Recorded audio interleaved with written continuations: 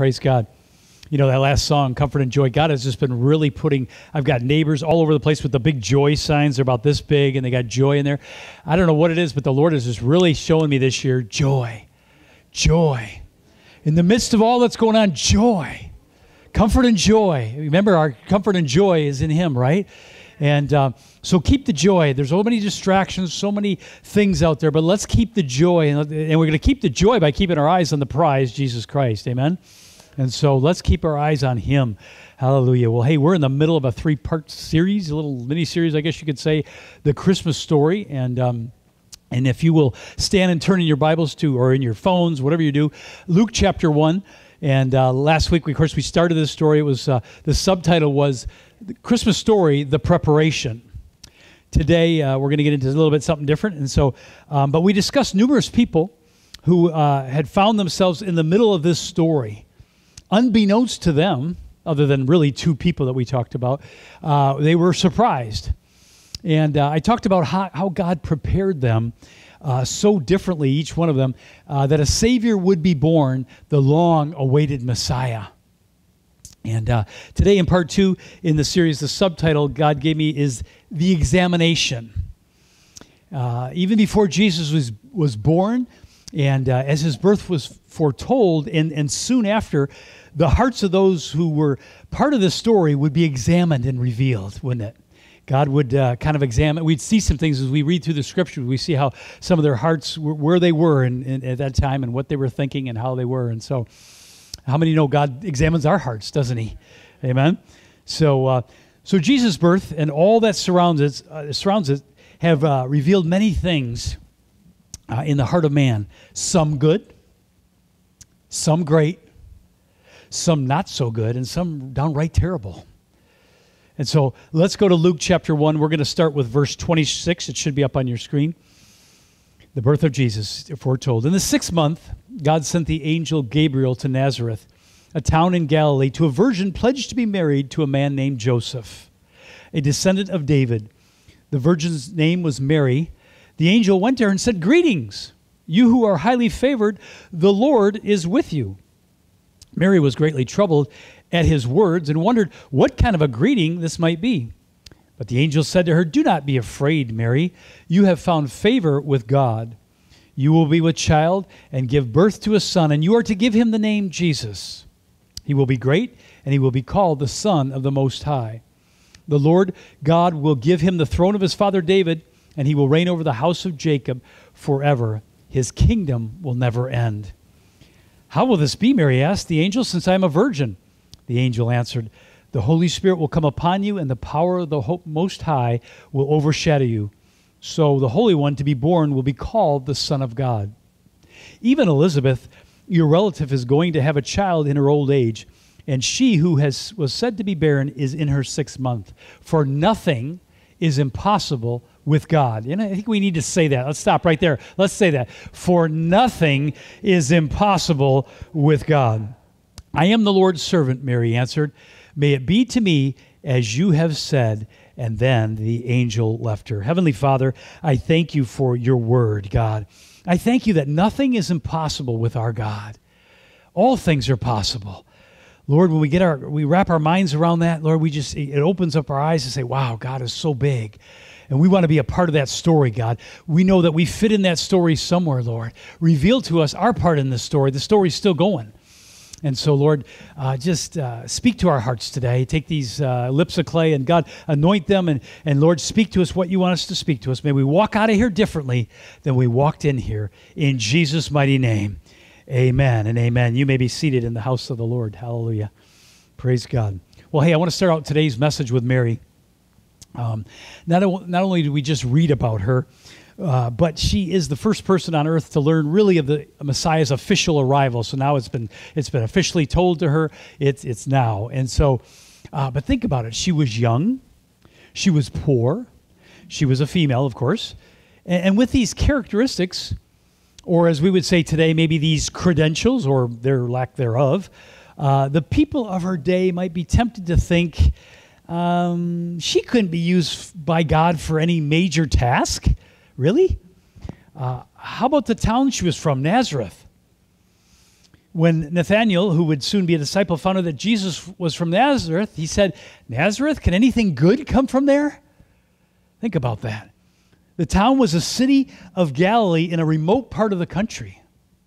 So this little town way off, it's not like Grand Rapids or Detroit or Lansing. It's this little thing way off somewhere, right? Far from Jerusalem, which was the center, of course, of Jewish life. And it was the center of Jewish worship, Jerusalem was. So everybody, would obviously know Jerusalem. It's kind of like when I say I'm from Rockford. Oh, Rockford, Illinois. I mean, people would think right away Rockford, or that comes up on the phone. If you put up Rockford, it goes Rockford, Illinois. Why? It's a city of 100, 120,000. This city is maybe 5,000. So people know the bigger cities, right? But this was located on a major trade route, which was frequently used by Gentile merchants and Roman soldiers. And because of that, it had a tarnished reputation by the Jews. And because it was considered as a non-religious, uneducated town, it was called the Galilee of Gentiles. Folks, that was not a positive reference. The Galilee of Gentiles, okay? Kind of those people, those uneducated, those non-religious folk, those guys. So in the midst of all this, here's this 12, 13, maybe 14-year-old poor, virgin, peasant girl pledged to a man named Joseph, right? Living out her normal, everyday life in the town of Nazareth. It's in this backdrop of, after 400 years of silence from God, other than his visit, of course, by the angel to Zechariah, that the angel Gabriel shows up. He announced to her that she has found favor with God and that she is with child and will give birth to a son, and of course is to name him Jesus. She knew that this announcement could cause her much pain, much inconvenience, right? A lot of things could happen. Her peers would ridicule her because in that culture, in that time, if a young unmarried girl became pregnant, it could be disastrous for her. Unmarried pregnant women could actually be stoned to death. In fact, many times they were stoned to death in that culture at that time. Think about that. So where are her thoughts probably going? You would think some of those thoughts have to be going there, right? Not like today where, they're living together. Okay, whatever, doesn't matter. Well, that wasn't the case back then. Thank God. I wish it wasn't the case today. Let's pray that it isn't. Amen? So she didn't know how her fiancé, would respond. And if he didn't agree to marry her, she would probably remain unmarried for life. Think about that. So that wasn't good either, right? And worse yet, if her own father rejected her, she would most likely have been forced into begging or prostitution in order to earn a living. The prospects, the outlooks don't look very good here, folks. And then you have to tell people you were pregnant by the Holy Spirit? Come on, think about that. You were pregnant by the Holy Spirit? They're going to think I'm a little crazy. They're going to think I'm a little off the rail. The boxcar fell off, one of those kind of things. You know what I'm talking about, right? Have you ever had to tell somebody something that you think they're going to think I'm kind of crazy? Has anybody been there? It's not fun. There's a lot on the line here for Mary, right? A lot of the behind-the-scenes repercussions that could happen to her, right? Despite this glorious visit from the angel, she could pay a big potential price. Not only, think about it, physically, spiritually, mentally, emotionally, in every way she could pay a price, a big price. But as we read last week, she could have doubted the news when Zechariah came to her, right? She could have, when the angel told her, you're going to be pregnant, and she could have doubted, like Zechariah did. He doubted, right? But she didn't doubt, right? But that's what Zechariah did. She didn't doubt. She could have laughed as Sarah did. Remember Sarah, when she found out she was pregnant, she laughed? She could have panicked as Manoah did. Remember Samson's father? He panicked. She didn't panic. She could have panicked. There would be a lot to panic about. What about society? What about Joseph? What about dad? What about on and on and on it goes, right? Instead, she says this, I am the Lord's servant. May it be to me as you have said. Wow. If we could all get to the place in our Christian life where we're like that, I am the Lord's servant. May it be unto me as you have said. God calls you to Iceland, you say that. God calls you to Africa, you say that.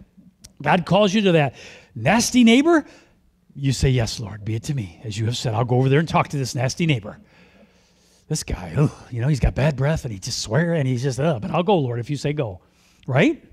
It doesn't matter where it is, who it is. We go when God says to go. We do what God says to do. And then she goes off to visit her relative Elizabeth. And the Bible records her song in Luke chapter 1. We're going to go to go down in your your chapter to verse 46, and we're going to read there, starting with verse 46.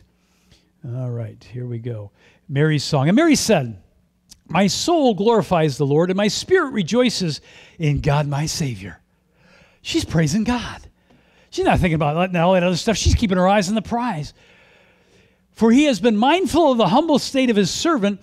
From now on, all generations will call me blessed. For the Mighty One has done great things for me. Holy is his name. His mercy extends to those who fear him. From generation to generation, he has performed mighty deeds with his arms. He has scattered those who are proud in their inmost thoughts. He has brought down rulers from their thrones, but he has lifted up the humble. He has filled the hungry with good things, but has sent the rich away empty.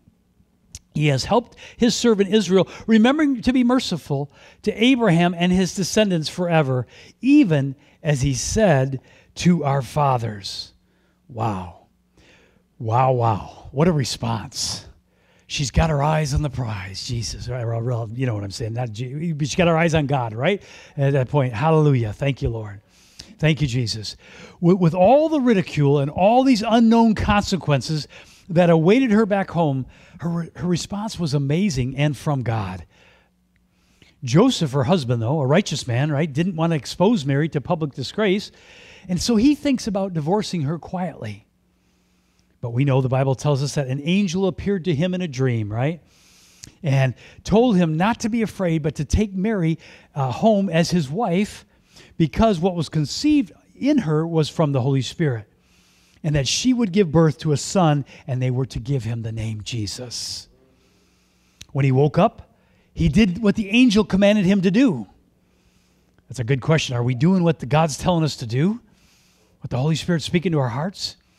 He took Mary home with him as his wife, but had no sexual relations with her until she gave birth to Jesus. See, Mary and Joseph demonstrated obedience to God and his commands. And that continued on as Joseph obeyed the angel and as he appeared to him in another dream and told him to take the child to Egypt to escape King Herod, because, of course, King Herod was trying to kill the baby Jesus, right? And then he obeys a third time when another angel appeared to him in a dream and told him to go back to Israel because those who were trying to take his life were now dead. But the Christmas story really begins with the angel of the Lord visiting Zechariah, the priest, as he goes into the temple to do his normal thing, right? To burn incense. The angel Gabriel informs him that his wife will bear him a son.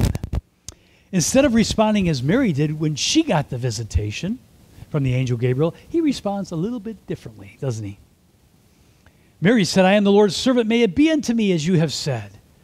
Zechariah responds by saying, how can I be sure of this? I am an old man, and my wife is well along in years. To me, it almost sounds like he's saying, prove it. Prove it. Right? His response reveals really a heart of doubt. Church, this is not some ungodly guy, though. He's not an ungodly man. Really, he's just the opposite. The Bible makes that clear. In verse 6 of Luke chapter 1, it states that he and his wife Elizabeth were upright in the sight of God, observing all the Lord's commandments and regulations blamelessly. Think about that. That's where we want to be, right? Observing all the Lord's commands and regulations blamelessly. Zechariah was also a man of prayer. Hallelujah. We know that because right after the angel visits, he states that his prayer had been heard. His prayers had been heard, right? The Bible also says that when Gabriel shows up on the scene, that Zechariah was gripped with fear. Here's this upright man of prayer, right? Observing all of God's commands, yet he's gripped with fear and full of doubt. We look at that and we think, That doesn't make any sense, does it? But the bottom line is, as Christians, we can still be full of doubt and fear. Nobody said amen. Okay, I'll say it. Amen. I guess I'm the only one that sometimes gets doubt or fear. Okay, praise the Lord. Good job, kid. All right, good job. Praise the Lord. So the Lord doesn't want us to remain there, however. He doesn't want us to stay in those things, right? So that you are not shocked when your prayers that you have been praying have been answered. And you're not afraid when God shows up in a powerful way in your life. Hallelujah. He answers prayer, and He wants to show up powerfully in all of our lives in 2021 on December 13th and beyond. When the disciple Thomas said, unless I see the nail marks in His hands and put my fingers where the nails were, right, and put my hand into His side, I will not believe it. He was responding to the other disciples' claims that they had seen the Lord when He wasn't with them. A week later, they're all at the house, right? The Bible says the doors were locked, but that didn't stop Jesus from rolling in, did it? The doors were locked. Jesus comes waltzing right in and standing before them. Hallelujah.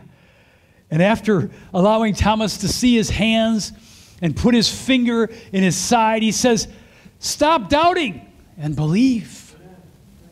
Stop doubting and believe. I think today, if Jesus would say this to His church, stop fearing and believe. Stop fearing and believe. I always marvel at the story in Acts where you've got Peter in prison. The church is praying over in the house, right? Peter gets out, and Rhoda, the servant girl, comes and he's knocking on the door. She comes to the door. She's like, Peter! She shuts the door, forgets to open it for him, runs back and goes back and tells the other people, right? She says, I saw Peter. He's at the door. They say, you must be out of your mind, right? Or you must have seen his angel. And the Bible says this, they were astonished when they saw Peter, when they went to the door. They were astonished. Really? They've been praying for this guy as a group, and now they're astonished that God did something and let him out, and he's here, and he's right in front of them. They were astonished. They couldn't believe it. Church, He is who He says He is. He did what He said He was going to do. You are a part of the Christmas story today. Over 2,000 years later, you are part of that. His redemption plan is still going forth today through us. Jesus is not walking on the earth right now going, hey, I'm going to go here, I'm going to heal this. No, it's all of us in here, the Christians, the little Christ, right? They're first called at Antioch. It's us to go, and it's us to do the job. There's no time for doubt or fear anymore. Amen. Two of my favorite people mentioned in the Christian story, and we talked about this last week, were Simeon and Anna. Oh boy. You talk about believing. Here is one man and one woman who believed. Should I stay still because we're getting some feedback there? Should I stay still or just? Feedback. I think it's your mic cord. Okay. Yep, something's going on there. Okay, well, anyway, praise the Lord. We'll try not to hit it. Hallelujah. So these guys, you talk about believing. Here they are, this older man, this older woman, yet they were in constant preparation for the Messiah, as I mentioned last week. Simeon was a righteous and devout man, and he was led by the Holy Spirit. And that in itself was kind of an oddity, if you would, before Jesus dies, right? And he was in waiting for the Messiah to come and bring comfort to all the people of Israel. Think about that. He's ready and waiting for the newborn king, right? Then there was Anna, the old prophetess, who never left the temple, night and day, fasting and praying. Wow. Everybody else at the temple saw an 8-year-old baby boy. As Joseph and Mary brought them in to do the normal thing, to be circumcised, as was required by the law on the 8th day, Simeon and Anna saw the Messiah. The difference was they believed and were preparing themselves for His arrival. Are you preparing yourselves, as we talked last week, for His arrival? Their hearts were in a good place, in a right place all along. Oh, then there was good old King Herod the Great. Oh boy. Whose heart had revealed a completely different reaction than anyone else in the Christmas story. The Bible tells us that when Herod first found out about his star in the east from the Magi, which signified the king of the Jews had been born, it states that he was disturbed. In other words, he was jealous upon hearing this news. And there's a reason for that. The reason he was jealous is because he wasn't the rightful heir to the throne of David. And because of that, many Jews really saw him as someone who was on the throne illegitimately. And because of that, they hated him. They hated him. And see, here's the other thing. His reign was very vulnerable in Israel, being he was so far from Rome. And so he was vulnerable, and he knew that. His kingship, sometimes we get it's like we think our position, we just don't want to lose our position. Folks, it's not about position. It's about God's power, about God in our everyday lives, doing everyday things through us. It's not about our positions in the church. It's not about that at all. It's about a heart after God and doing what God's called us to do. You can throw the positions down. You can get rid of the positions, throw them away, lay them down, and just be done with them and move on in Jesus Christ. Those are the most important things. Be obedient to God. So when Herod hears this news, jealousy rises up in his heart. Do we allow jealousy to rise up in our heart at all? Oh, sister so-and-so, she got the promotion at church. She's doing this. Or brother so-and-so just got his brand new, brother Joe just got his brand new Ford. I can't believe it. I've been trying to get a new car forever, and I ain't getting no new car. Stop it. Stop it. Stop it. If God blesses someone, be thankful and happy. Hallelujah. Rejoice in the Lord if God blesses someone. Praise God. Hallelujah. We're supposed to rejoice when others rejoice. Mourn when they mourn, right? Hallelujah. But it didn't stop there. After he finds out from the chief priests and the teachers of the law that the Christ was to be born in Bethlehem, he secretly calls the Magi together. Then he tells them that when you find out where this baby was born, hey, could you let me know? Because I want to go there and worship him. Yeah, right. Right. His jealousy is now quickly turning into manipulation and lies. Right? Kind of one sin leads to another and another, right? It's just kind of the way it works, doesn't it? Right? And so Herod's fear was that this newborn king, that so many people did look forward to his coming. Of course, they were looking forward to the king to take over Rome, right? But this was the King of Kings and the Lord of Lords. This king would take his throne away. See, he was addicted to power. I'm glad we don't have that today. I got some amens, but that's kind of a joke. But anyway, praise the Lord. See, he didn't understand the real reason for Jesus coming to the earth. He's thinking that Jesus wanted his throne, right? Not true. Jesus wanted to be king of Herod's life. He wanted to give him eternal life and was not interested in taking away his present life. Church, he wants to give us eternal life. He's not interested in taking away any life. He gives us life, and he gives it more abundantly to us. Hallelujah. But it's so important that we get a proper perspective of Jesus in our lives, isn't it? Otherwise, it can lead us to a lot of confusion and a lot of problems. Like Herod's skewed version of Jesus and why he was coming to earth. Herod had a different looking view of the whole thing. See, it may have started out with jealousy and fear, but it turned into, of course, like we said, manipulation and lies. And if you allow those things to harbor in our heart, any kind of sin, it just turns from one sin into another sin, and it's never good. And then that turned into anger and murder when Herod realized that he had been outwitted by the Magi. Ultimately, he had been outwitted by God, really, when you get right down to it, right? Yeah, that's it. So he gets furious, and he orders the killing of all boys in Bethlehem and in its vicinity who were 2 years old or younger. We're talking a virtual bloodbath here, right? Think about it. Imagine if that were happening to our young boys. What was spoken through the prophet a long time ago in Jeremiah was now being fulfilled. Rachel weeping for her children, refusing to be comforted because they are no more. Wow. I need to pause right here and say this again, and I have it in my notes here, but you know what? We've got to be so careful. Those sins, if they aren't checked, and we don't check our heart every so often. I was just reading in Ezekiel today, we can get that heart of stone instead of a heart of flesh. We don't want to get that heart of stone. We want to keep our hearts soft before the Lord. Whatever, it's no big deal. I just did that, no big deal. It's no big deal, I did that. But problem is you start going down that road, you get farther and farther away from Jesus and closer to the way where the enemy would want you to be. Don't go down that road. Make sure, as we talked about in Sunday school, every night we're getting our heart right before God before we go to bed. Lord, forgive me of any sin today that I've committed. God, keep me pure and keep me righteous, keep me holy before you. That's why it's so important to do a heart check every so often. I'd say really every night would be good. An examination of our hearts. Make sure we are in a right spot with God.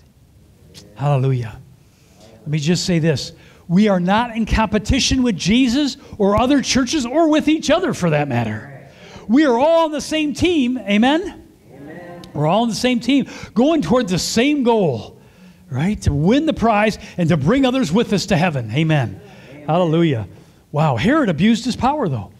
The question for us is, do we want all the glory, or are we going to give God the glory for what he does? Big difference, church, big difference. I can try to take all the glory, and trust me, you have nowhere to go but down if you start taking all the glory. You give him the glory and let God use you, you got nowhere to go but up. Thank you, Lord. Hallelujah. Glory to God. Amen. Thank you, Jesus. And then there were the shepherds. Hallelujah. They received, there we go. Thank you, Chris. They received this great visitation from the angels of the Lord, and the glory of the Lord shines all around, and a heavenly host praising God all around them comes shining in. I know that happens in Kentland, Grand Rapids, and Rockford. Every day you wake up, it just happens all around your bed, right? Okay. But as soon as the angel leaves, the shepherds say to one another, let's go to Bethlehem and see this thing that has happened, which the Lord has told us about. The Bible then says they hurried off and found Mary and Joseph and the baby. And when they had seen him, they spread the word concerning what had been told to them about the child.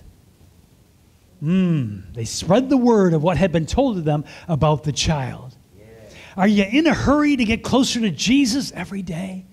And go spread the good news? How good news are the feet of those who go in the mountains, right? We know that in Isaiah, I think it is. And they go and they spread the good news. Are you ready to go spread the news of Jesus? There is at least one big difference between the shepherds and us today. They were spreading the word concerning what had been told to them about the child. Not all the church, but I hate to tell you, church, most of the church is silent about the greatest news that we have, the good news of Jesus Christ, and we don't even tell anybody. How can this be? That's the greatest news. We have the greatest news for the world. We have the greatest news for the world. Don't keep it in. Let it out. Get it out. Let it out. Let it go all over. Wherever you go. When you go to majors, and I'll tell you why I call it majors.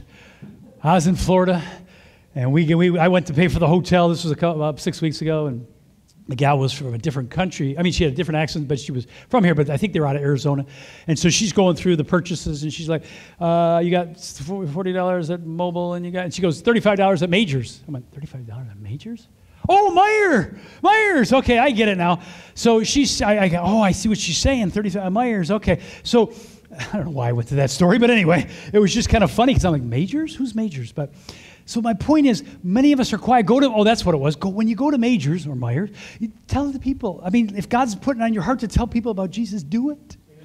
Share it. Pray for them. Smile at them. Say a good word. Do something.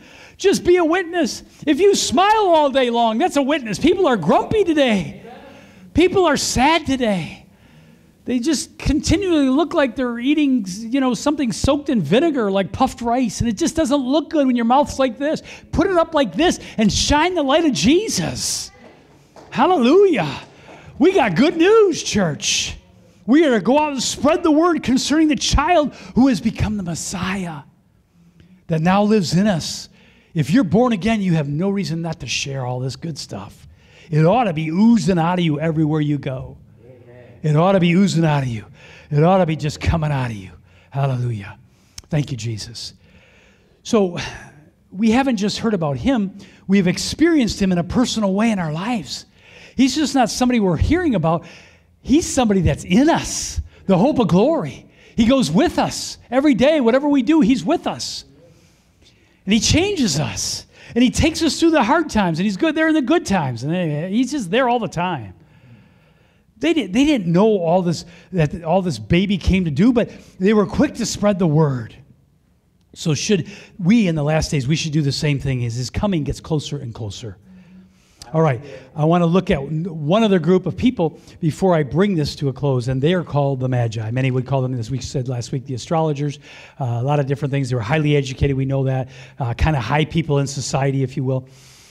But most likely Jesus was a year or two old, we don't know for sure, when they saw the star in the east, and they soon after went to Jerusalem to find the king of the Jews so they could worship him. Do we find ourselves daily searching after God to worship him? Are we going after him? Are we following him? Is there that sense of urgency? If not, why not? Let's go after God, church. Let's get urgent. The day is getting short. Let's get closer and closer to Jesus, because when we do, he's going to lead more people our way to tell people about Jesus too. Hallelujah. But like the shepherds we talked last week, they didn't pray for 4 years. Well, I'm praying about it. I've been praying about it since 1992. What God wants me to do. No, get up. And they got up and they went and they found the king. Yes, you should pray, but you should move too. Get some action on your feet. And like the shepherds, they set out and found the king, to find the king. And only they did one other thing that's so important. They brought with themselves good gifts. Gold, frankincense, and myrrh. Which the gold represented the Christ's identity as a king. The frankincense, of course, represented God. And the myrrh, which was used to anoint the dead. Wow, praise the Lord. Church, he's not a future king to us.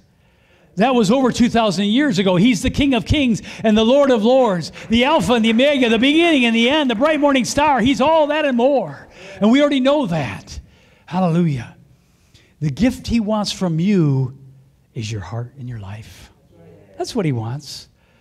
Will you give him that this Christmas and beyond in 2021? It's all he's looking for.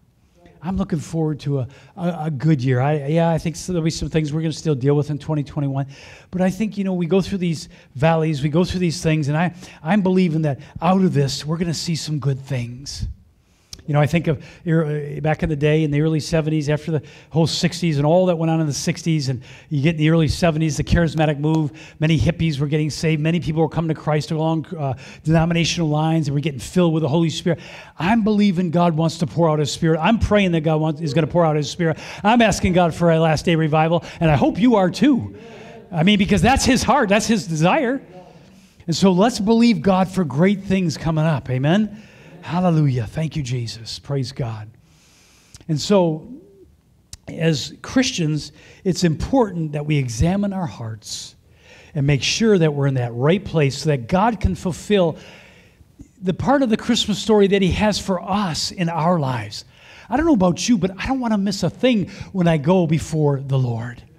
I want him to say, well done, thou good and faithful servant, enter in. I don't want him to say, well, you missed this, you missed that, you missed it. No, I want to be doing the business, be about the business of the Lord's work. And I believe you do too. And so just be sensitive every morning. God, give me divine appointments today. God, help me, lead me, guide me as I go about my day-to-day. Let me be sensitive to those people you bring across my path. And let me be a testimony. And let me keep my eyes on Jesus. Remember, church, the joy of the Lord is our strength. Amen. With all the distractions, all the divisions, all the infighting, all the stuff, remember the joy of the Lord is our strength. So keep focused on his joy. Father, I thank you for your word today. I thank you that it is life, it is truth.